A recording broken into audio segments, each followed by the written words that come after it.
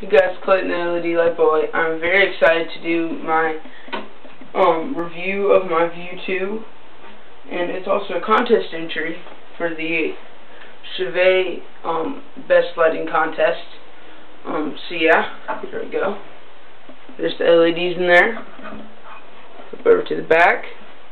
Get on the side so I'm not blocking the light of the room. Dipswitches, configuration. Really do like having a configuration there. Then you got your power in and power out, sound sensitivity knob and mic, DMX in and out. So yeah, that's pretty much it on the outside of it. Here we go, turn it on.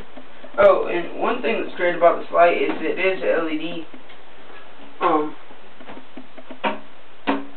So yeah, I really do like LEDs because they do not produce much heat, if any. And they're better. It kind of does look like it has a hot spot in the middle there. There we go, zoom out some. But it really does not. It's pretty much proportioned, except for maybe like the very edge LED right there. Sorry, I'm in the way. The light's right here. But here we go, it's in sound active mode. Another thing I like about this light is instead of just doing all the red, all the green, all the blue LEDs, it does that, but it also does this. It only has a portion of them on. Sometimes it does this and then it adds to it. Sometimes it just does this. But it does change up a lot, even though it is the same light positioned to the same spot on a truss. It's bouncing because I'm hitting it pretty hard. This is something on my bed.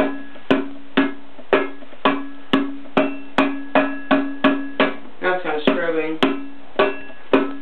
See, it just goes away.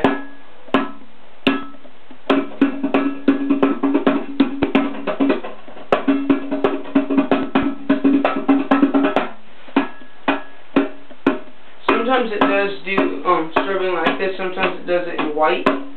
There's the regular and blue. There's all the LEDs. Could probably do that again. Yeah, there it went.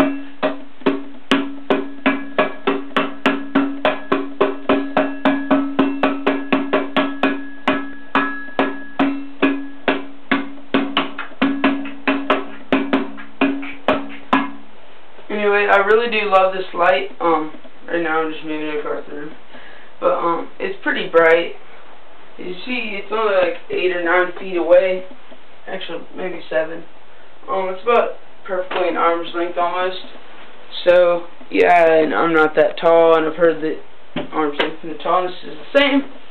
So yeah, it's big beam angle. I like that over the Chauvet 1.1s or the ones. At the time I hadn't found a better deal, so yeah, I got these.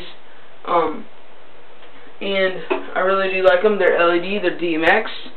Hopefully I will be getting a Chauvet Obey 40 DMX controller to go along with it, and some Chauvet wash lighting, so then I can do some a gig that I have coming up. But yeah, anyway, it's kind of probably just about to cycle through all the colors.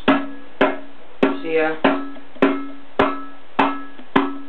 you see it's kind of flickering, but I think when I get DMX it won't do that.